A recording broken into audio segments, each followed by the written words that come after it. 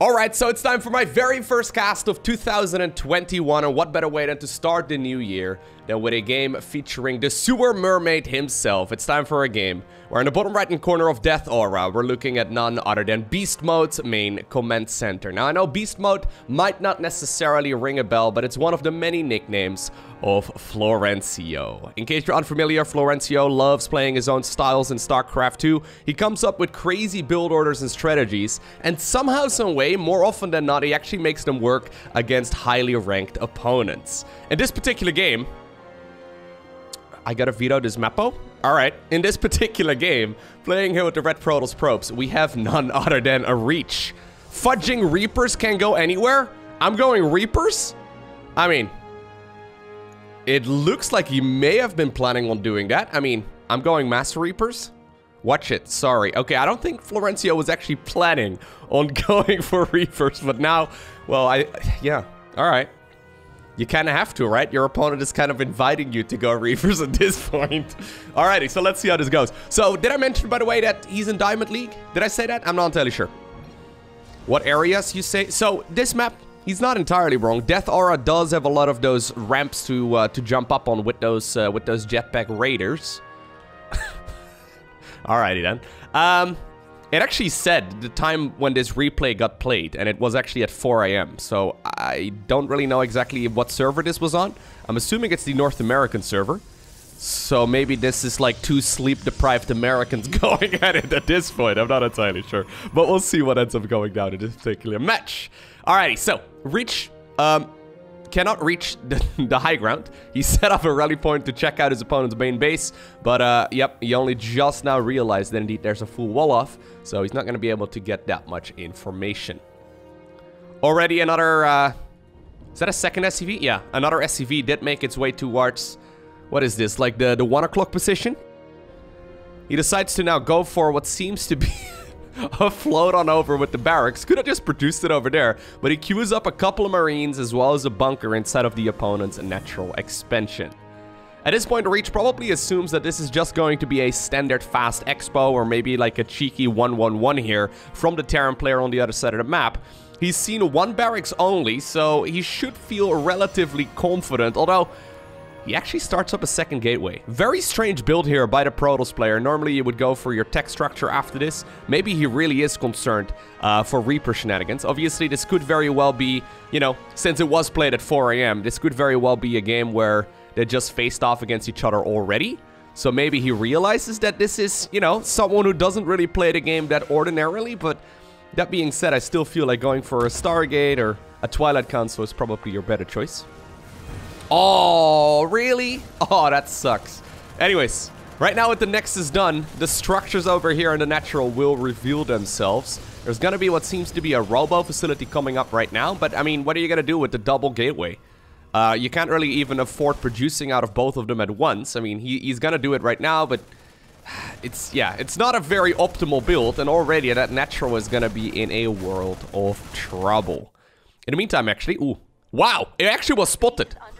I've got a feeling they may have already played against each other just now. So the CC at the 1 o'clock position actually does not get spotted by a probe. So this is the fastest, you know, scout of a proxy command center that I've ever actually seen. We don't really see proxy CCs in this matchup ever. And I've got a feeling they may have faced off against each other once or twice before this. Would not be surprised at all. Anyways, I don't think you need double shield battery in the main base. I think what you really need at this point is an Immortal if you're going to be going for the robo facility. But the natural expansion at this point is gone. In the meantime, inside of the main base of Mr. Florencio, we see the Ghost Academy coming up after the NG Bay. So I think that the Engineering Bay actually is primarily here to get a planetary fortress going. I mean, that seems to be... Yeah, see? He never makes orbital commands. In the previous game featuring Florencio, I remember that I was shouting at him to get himself the orbital commands, because it's kind of a Silver League mistake not to get those orbitals right away. But thinking about it a little bit more, I'm pretty sure that Florencio doesn't actually make orbital commands. He pretty much always goes for the dirty strats where you go for, you know, the planetaries. Now, what exactly are you going to do about this expo over here, though? So the probe actually gets spotted. I don't know if Florencio realized that this expansion was also scouted. If he did, he probably would have actually started up the planetary over here first, rather than inside of the main base. Either way, Reach is gonna continue macroing up right now on the one base that he's got. Immortals are pretty good at breaking through structures, right? So if you get a bunch of these guys out, you can certainly plow your way even through a planetary fortress. So we'll see how this ends up being played out. There's a couple Marines over here still inside of the bunkers. I feel like they can get killed very, very easily with some nice micro. If he could get a prism right now, that would be neat, but I don't really know exactly how confident he feels in his juggling. Anyways, we'll have to see what comes out of this Ghost Academy. So the first thing that you see right over here on the production tab is indeed going to be the cloaking field. All right. Did he just lose an immortal? Oh, no. Okay, I was gonna say, like, if he just lost an immortal right there to a couple Marines, that would be really sad. For some reason, the immortal over here is standing inside of the main base. I guess he's kind of like camouflaged, okay? If you're zoomed in a little bit, you can kind of see the camouflage right there on the... There you go, he finally realized it. This is when the all-army hotkey would actually be better, but... Anyways, he's gonna be making his way on over towards the planetary right now. I don't know, bro. You gotta split up those units a little bit because planetaries do deal splash damage. If Florencio target fires down the Immortals, I think he should be able to hold on just fine. Nice little bit of micro right there, though, on the planetary. Loads up the SCVs inside of the structure. You gotta target fire, though. I don't think he's targeting. Nah, he's not targeting. He's just manually, or rather, Reach right now is manually targeting the SCVs at this point, and I think that does mean, since both of the Immortals still live, that the planetary will... Ooh! Actually, I think it goes down, right? It should go... Oh, my God.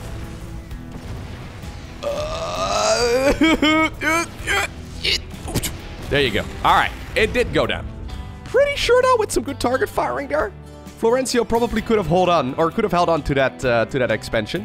One Immortal, though, lives to tell the tale. He's gonna return on home with 6 kills to his name. In the meantime, though, there was a... is that very first proxy barracks? I think it may have just been.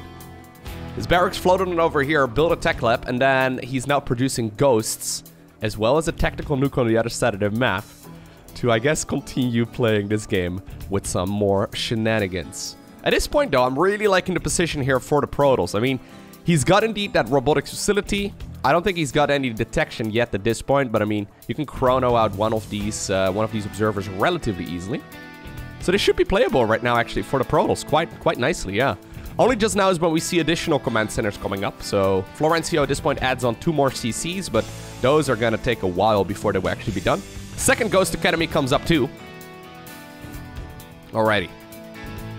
Yeah, so you can see here that this is clearly like, you know, not like low league StarCraft anymore, because the spending here of the Protoss is actually good.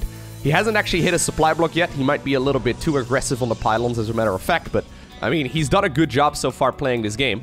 I mean, not perfect, but his macro is on point. Does he see the little shimmer right now?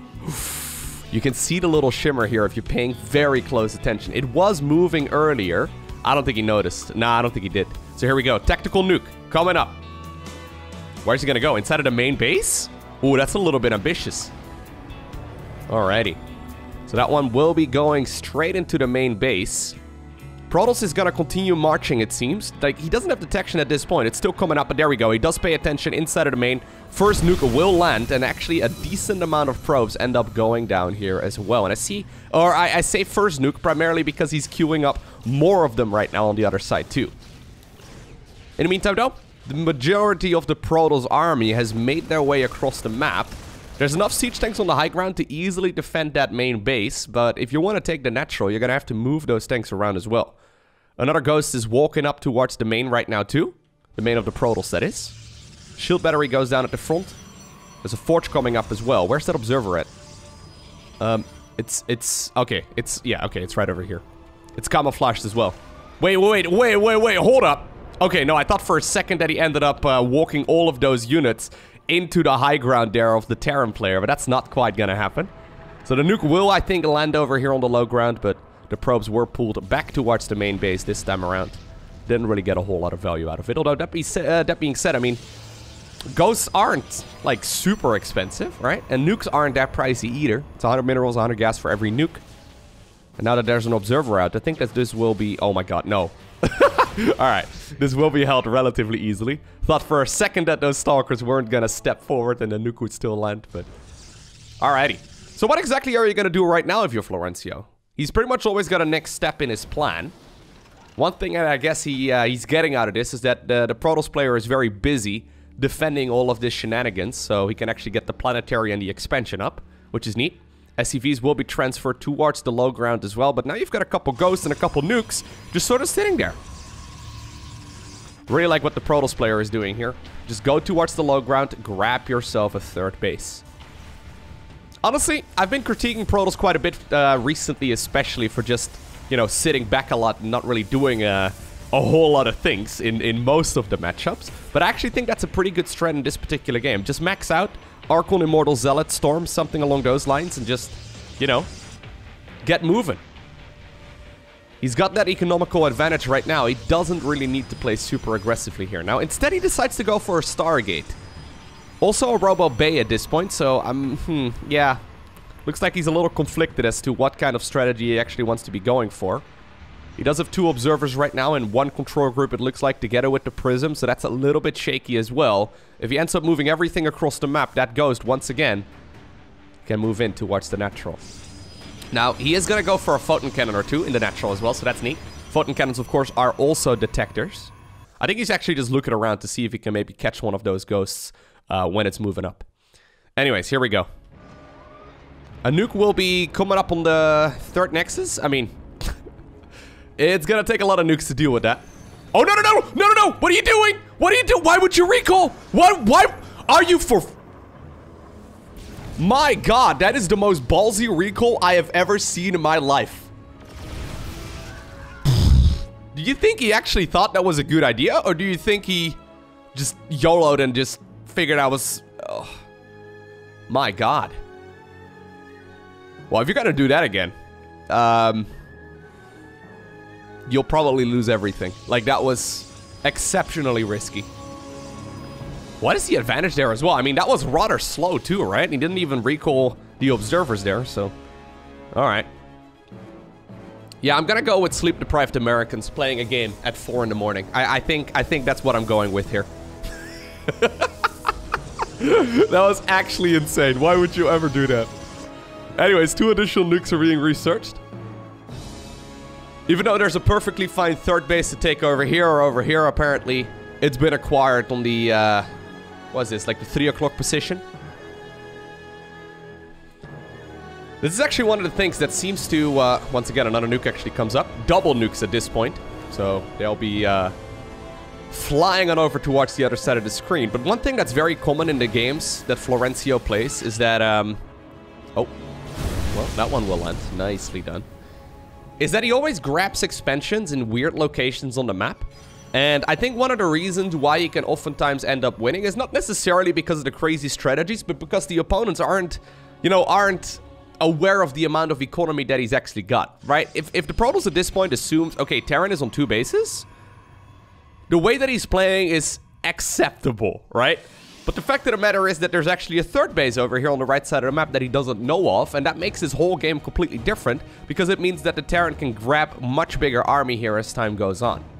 Protoss also actually has lost a lot of probes. Yeah, 34 workers right now in total, mostly because of those nukes. This one right now has got 18 kills to his name. Absolute madman. Look at that. He looks like a Power Ranger. Alright. 2 more nukes coming up. 2nd Stargate coming up as well. The fleet beacon has already finished up, and with that a couple of Tempest too, so I like this actually here from Reach quite a bit. It's a bit of a reach, but he'll get there. Haha, sorry.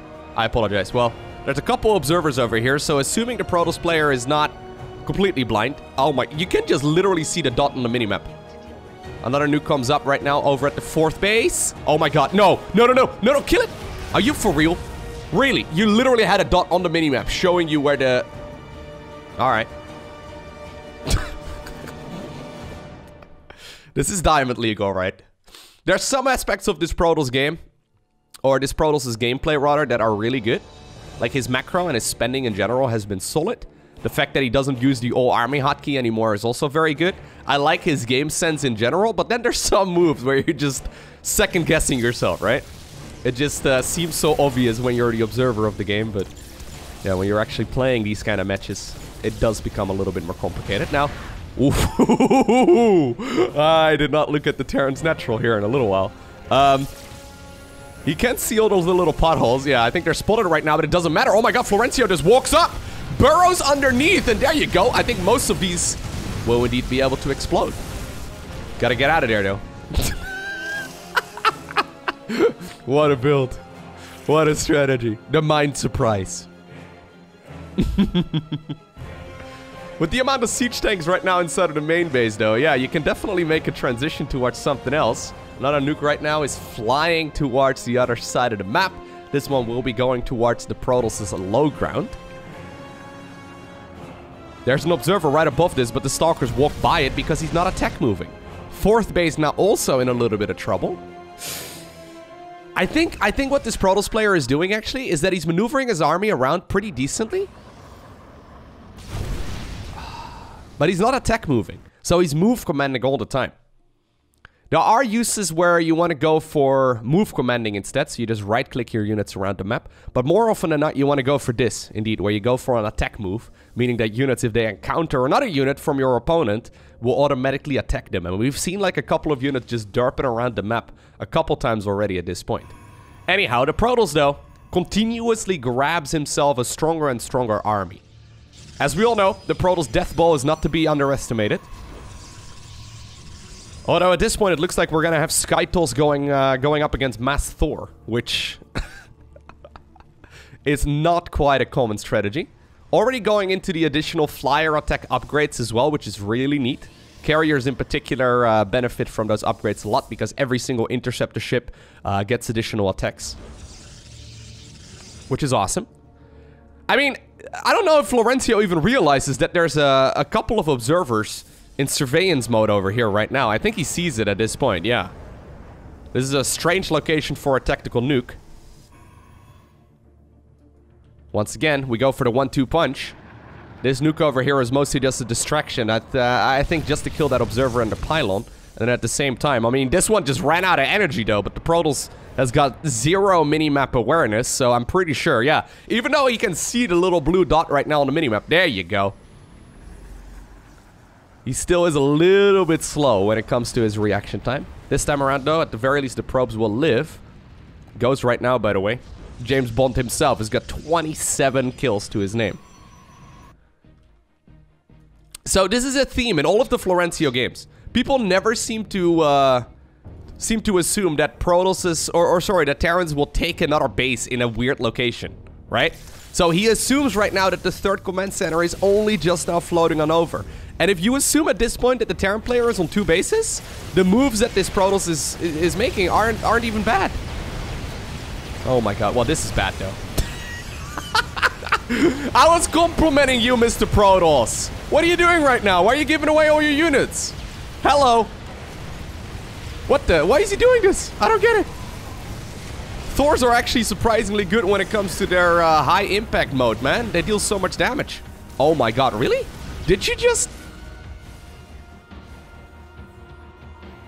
Apparently he did. In the meantime, on the other side of the map, we do see another tactical nuke coming up. There are a couple of photon cannons over here, and the ghost has been detected, but apparently the Protoss doesn't really care. Yeah, this guy has got 0 minimap awareness. It's actually a little sad, man. He literally just has to pay attention to the minimap a little bit more. He's completely falling apart right now, though, with the amount of technical nukes that are going across the map. Oh, no. He does see them at this point, but look at the... Oh, no, no, no, no, no. Oh, he's putting the probes in the gas. He's putting the probes in the gas. The nuke is right there, dude. Oh, no. That's... James Bond 2.0. 008. He's getting across the map. And I guess he's been tasked with nuking down the Nexus. Reach has got a lot of idle workers over here. Yep. I mean, Ghost actually, they're 2-shot workers. They don't actually mess around. Oh, yeah, there we go. The laser giraffe eventually sees that something is not quite right as the Ghost runs out of energy. And the cloaking field also ends up ending. But you can see that this Protoss has got some really good game sense, but then some of it is just an absolute disaster. There you go. You know one problem, actually? No, no, no. Go. Hey, no, no, no. Colossus. Ay, ay, ay. I thought for a second he was going to sacrifice himself. One thing that I actually was doing wrong, all the way up to Grandmaster League, right, is that I liked playing with the red colors myself. And nukes aren't that common, right? However, if you play with the red colors, you're also looking for a red dot on your own structures. So, playing with red is one of the... one of the no-goes in StarCraft 2. Like, you can change your in-game color with the hotkey Alt+F. So if you ever find yourself in a situation like that, yeah, just hit Alt+F on the keyboard and, you know, the red dot will still be red, but your own colors will change. It's a neat little trick if you're ever going up against nukes and you find yourself playing with red. But I wonder if that's what's going on right now as well for the Protoss here, because especially in PvP, I mean, you never really see nukes. My god, look at these Thors, though, going to town. These guys do not mess around. Oh my god. Alrighty. These are like walking planetary fortresses right now. There you go. They have actually a surprising amount of range as well when it comes to like ground to ground. They don't mess around. Look at that. They just killed that base really easily. Doesn't even have any upgrades on them. Wow. I think if you're ever gonna go up against this kind of stuff, right? If you're ever going up against Terran mech, your last thought should be flying units.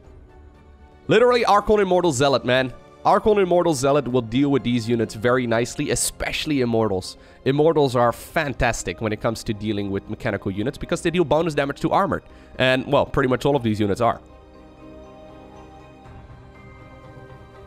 009 moving in.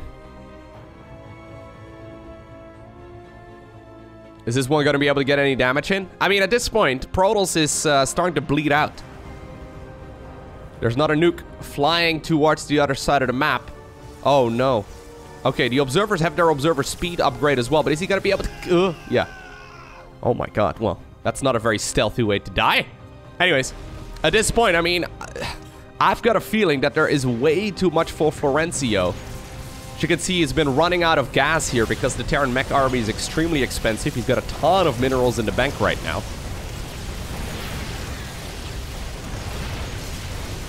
I really like the way, though, that Florencio opens up in these type of games, right? I don't know about this transition necessarily. Like, it's a lot of fun to watch, don't get me wrong. But imagine if he opens up the same way that he did right now and then just transitions towards, say, just Marines, right? Just Marine Marauder Medivac. I feel like he could come stimming up this ramp with 200 supply like 7 minutes before this army can. And that would be pretty much unstoppable, right? Like, basically the idea behind that is that even though it's technically counterable for the Protoss here is spending the entire game putting out fires. And if they're busy putting out the one Zealot that's been oh no. Poor Zealot, man. They've been tasked with killing the ghost. But imagine, right? Like, if you're putting out fires the entire game long, you can never really stabilize. You embrace the chaos here if you're Florencio. You open up with something completely out of the ordinary, and then you transition towards something a little more standard. Either that, or you expand a little bit quicker and grab the additional gases. Anyways, I hope that you enjoyed watching today's YouTube video. If you did and you're new here, don't forget to hit that subscribe button. I generally speaking upload Monday through Saturday, so I hope to see you once again tomorrow for another YouTube video. If you really enjoy the content, check out my Patreon page at patreon.com/LowkoTV. But for now, I want to thank you for watching. Have an awesome day. Don't forget to smile. And I'll see you once again in the next one.